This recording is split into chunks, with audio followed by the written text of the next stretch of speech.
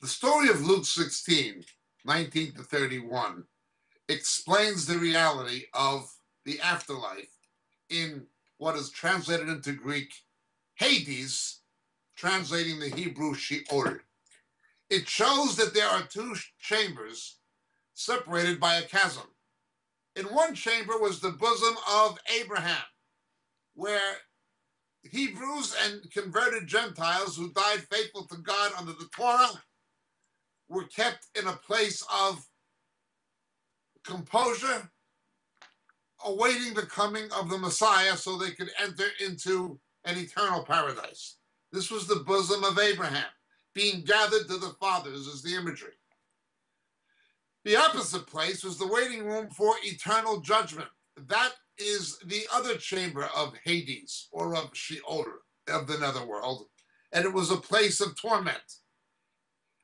Under the law, Jews could not enter into the divine presence fully in terms of paradise because the Messiah had not yet come and died for their sin. They only had kaporah, as in Yom Kippur. If they had real faith and genuine repentance, the blood of the scapegoat would make kaporah, that is, temporarily cover their sin until the Messiah came and removed them.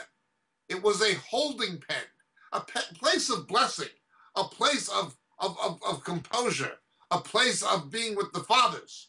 It was a good place, but not as good as what was coming. It was a waiting room for greater blessing. That is where Lazarus was gathered. The other place was a place of torment, but that was simply a waiting room for eternal torment. When Jesus came, he descended into Hades. He revealed himself to the Old Testament saints who were awaiting for the coming of the Messiah. That's where he went. Of course, the King James mistranslates this, that he descended into hell, as do some of the credos of the early church.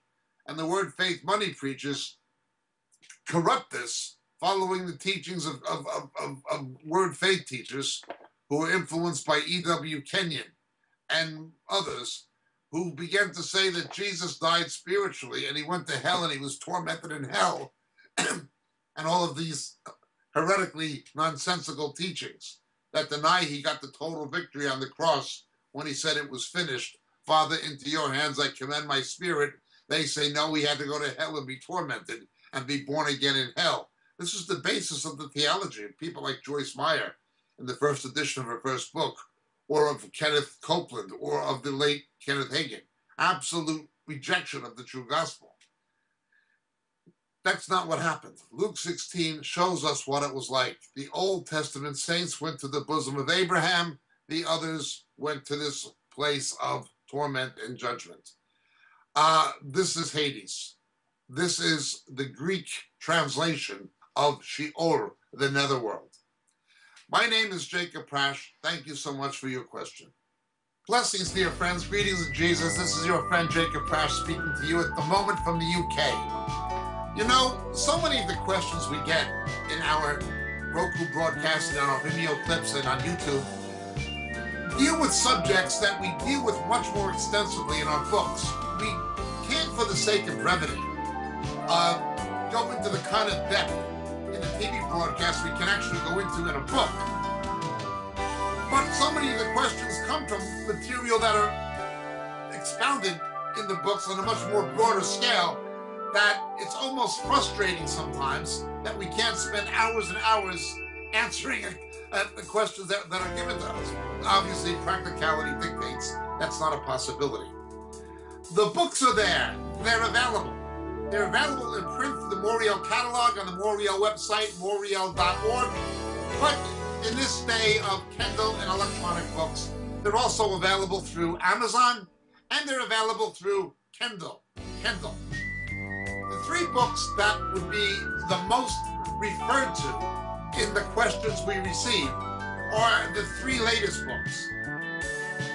First being The Dilemma of Laodicea. The Dilemma of Laodicea is an exposition of the seven churches in Revelation, culminating with the final two churches, Philadelphia and Laodicea particularly, setting the stage for the return of Jesus. The Dilemma of Laodicea would be the first. The second would be shadows of the beast. Shadows of the beast. How the coming Antichrist, how his identity will be revealed to the faithful church. The rapture will not happen. Will not happen, absolutely not happen, until the faithful church knows who the ultimate beast of Revelation is. That is the Antichrist and also the false prophet. How the identity of the coming Antichrist will be revealed to the faithful church. Shadows of the Beast, the second book. And the final and latest one, Harpazo. What the scripture actually teaches about the rapture, the snatching away which takes place between the 6th and 7th seals in the book of Revelation. So these three books, Gem of Laodicea, Shadows of the Beast, and Harpazo, all available in the Moriel catalog, all available through Amazon, and all easily available electronically by Kindle. Thank you so much, dear friends. God bless, and Jesus be with you.